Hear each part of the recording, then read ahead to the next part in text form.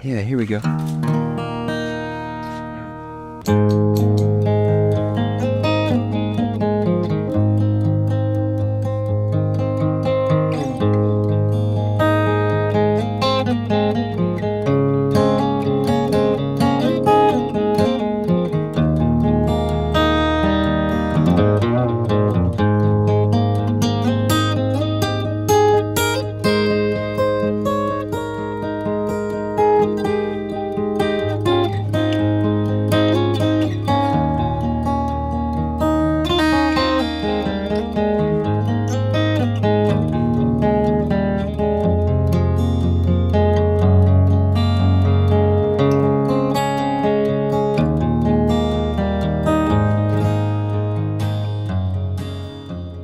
Hey everybody, I'm Charlie Worsham. I make my own records and tour my own shows, but also for the last couple summers I've been touring with my buddy Dierks Bentley in his band. I sort of function as a utility musician. I play a lot of acoustic, some mandolin, some banjo, though I also play 5-string banjo, and I've played some resonator guitar, a little bit of electric, and sing harmonies. For all of my acoustic instrument uses on the road with Dierks, I run the instruments through not one, but 2 Voiceprint DIs. To know why I do that, you got to get a little backstory on me. So for many years, and if you follow the LR Baggs social media channels, especially YouTube, you'll know that I have been experimenting with using multiple pickup sources in my acoustics to help compete with the volume of full-blown electric guitars played through really loud amplifiers. And I also just happen to love the sound of an acoustic layered between the traditional acoustic DI sound as well as an amped sound where you can add delays and reverb or even distortion. And I am doing all of that on the road with Dierks Bentley. So we'll start with Voiceprint number 1 and one of the instruments I play the most. This is just your regular old acoustic guitar. I've modeled it after my 1954 J50 that I have at home and use a lot in the studio. That's the Voiceprint you'll hear through this new J45 here. Here it goes. A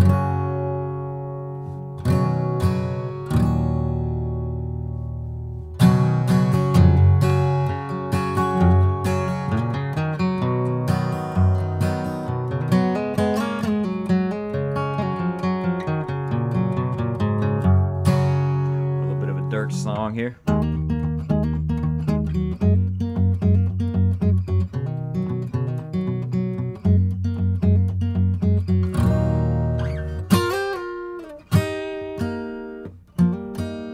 So that's the sound of the Voiceprint on a more traditional, maybe more mellow song with Dierks, just straight acoustic DI tone. Now, the way this signal runs, I go into my tuner, into Voiceprint DI number 1. Out of that, the XLR captures that acoustic sound, but simultaneously I take the 1/4 inch out and run it into a second Voiceprint. What this is a Voiceprint of an acoustic guitar of mine played through a pop-in George L pickup into a Fender Princeton reverb amplifier, and I actually put the microphone in my iPhone in front of the speaker of the Princeton and captured that amped sound.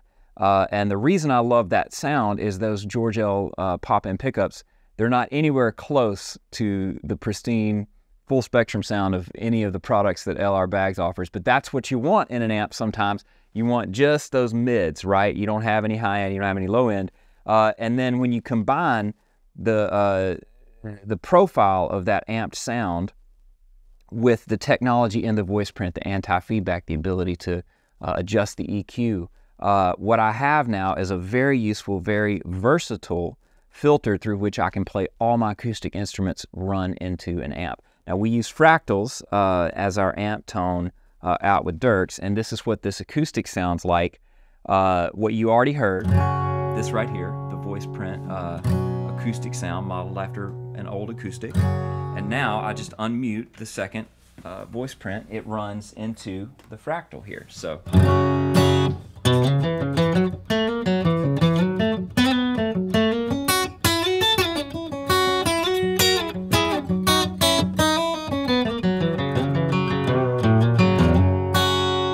I can add a little little dirt here with my drive pedal.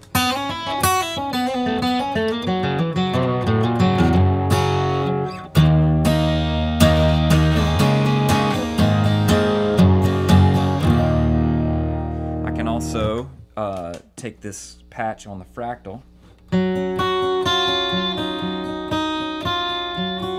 Let me tap that out here.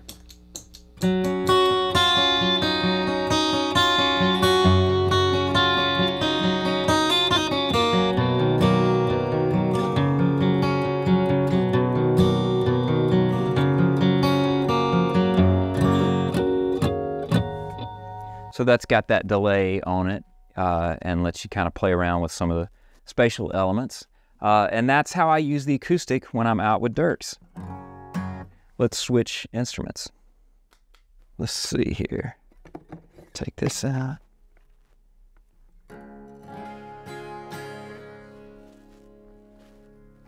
So, Dierks' latest hit, Gold, from his album Gravel and Gold, on which I was fortunate and proud to play on the recording sessions for, features 12-string guitar. And we've been kicking off the tour this past year with Gold, on which I play this 12-string. And it's tuned to an open D tuning. And rather than just use my acoustic print, I modeled this 12-string guitar. And so I switched to that patch.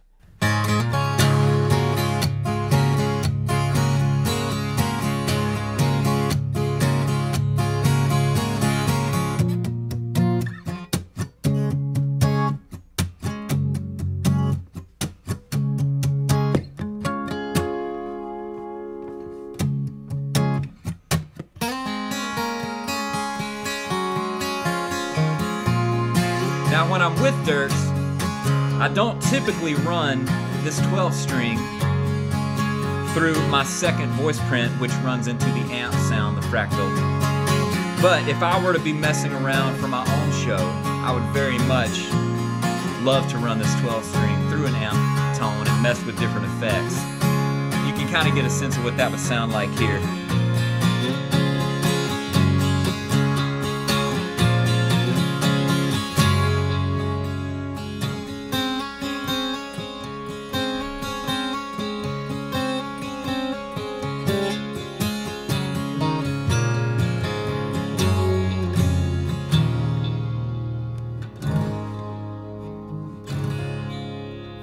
That's the 12-string there. So next up in the lineup that I use out with Dierks, and this is an instrument I'll be playing a lot on my own shows this year as well, is the mandolin. And Dierks obviously has a history of using bluegrass elements in his music, and I'm so tickled to get to be one of the guys in the band who gets to fulfill that role and play some banjo or ganjo or mandolin. We'll switch over to the mandolin patch that I have on my voice print. This is what the mandolin sounds like without running through the fractal. This is just the first voice print DI here.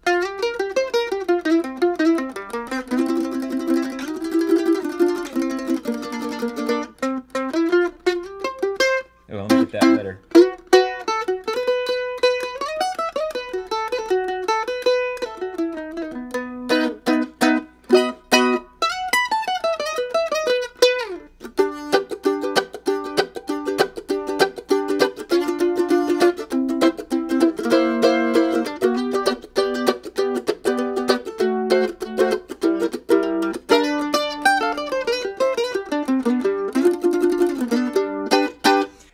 Dierks also has a song we play each night. It's called Same Old Me, and I play mandolin on that, and there's a big mandolin solo, and on the record, when I played the mandolin solo, I ran the mandolin through an amp. And so to recreate that live, I unmute this second voice print, I add the dirt with the overdrive pedal, and it sounds like this.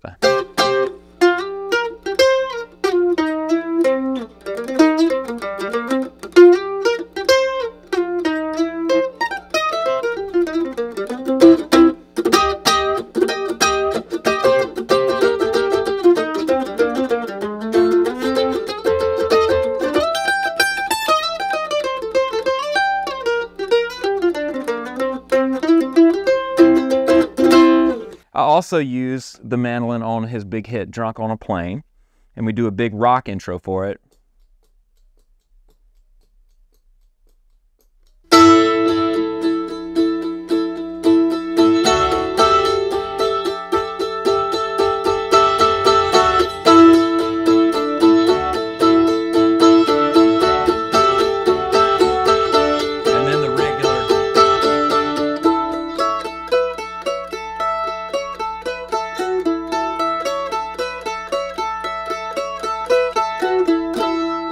I could always just use it as a regular old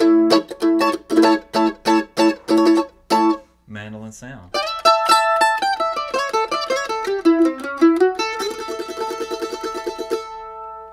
go. So next up, we have the banjo. And let me just say I am a 5-string banjo player, and in the year prior, I played a 5-string banjo out with Dierks for songs like I Hold On. But he also has a song called Am I the Only One? And on Am I the Only One, it's not a 5-string banjo on the record, it's an actual banjo. And the part, I'll go to my banjo patch. What's interesting here is I really took my time. This is the beauty of the Voiceprint technology, is I really took my time with the other patches that I created. I was grabbing vintage instruments from home and trying multiple times to capture that one instrument until I just got the absolute perfect voice print that I wanted. But it was actually in Dierks rehearsals that I made this voice print, because I forgot to do the banjo voice print until production rehearsals, and I was in the middle of a noisy rehearsal space, and I literally set my phone on a stool and stood in front of it and created the voice print with background noise and everything, and that's what you're going to hear, and it turned out great, which is just a testament to how useful and flexible in the real world situations you're going to find yourself in that the voice print can be. So here's the banjo part on Am I the Only One? Oh, I'm going to do it first without the amp, and then I'll play it with the amp for you. So here's without the amp.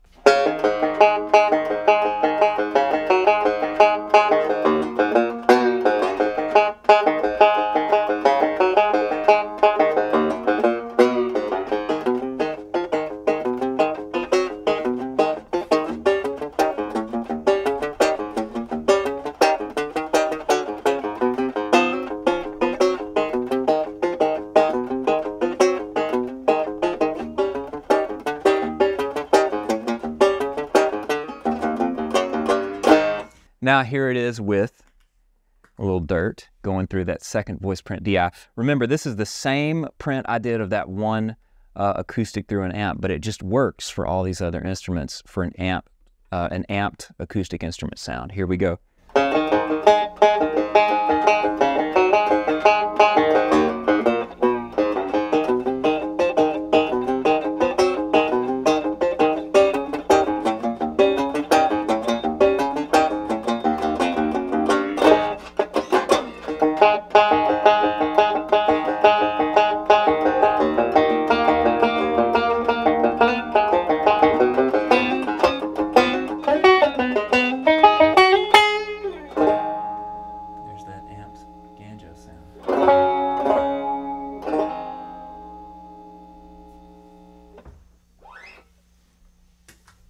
So this really takes you through everything I play with Dierks except for my electric guitar, which obviously there's no need for the voice print DI. But the beauty of this whole setup is this all fits into a Pelican case. I'm not lugging around 8 different DIs that might get bumped or you know, settings messed with or anything. And then if we are in a situation where there's an issue acoustically with the venue, all I got to do is whip out my phone, connect it, and fix the problem on my phone in minutes, if not less than that. And so it's been a huge lift for me to give me peace of mind, just knowing that even if I'm coming in at the 11th hour before a gig and I didn't get to sound check, I know my sounds are there the way I want them to be. The monitor engineer loves me because everything we took time in rehearsal and we got our levels. Everything is right to the same level. They're really just taking that one line, and they don't have to worry about my settings being up or down from night to night. very consistent, protected from feedback, and the ultimate flexibility that a player could want for the different kind of tones that you could expect to get from an acoustic, and a few that you wouldn't expect to get from an acoustic. So I am a big fan of the Voiceprint, and I think everybody should have too. Yeah.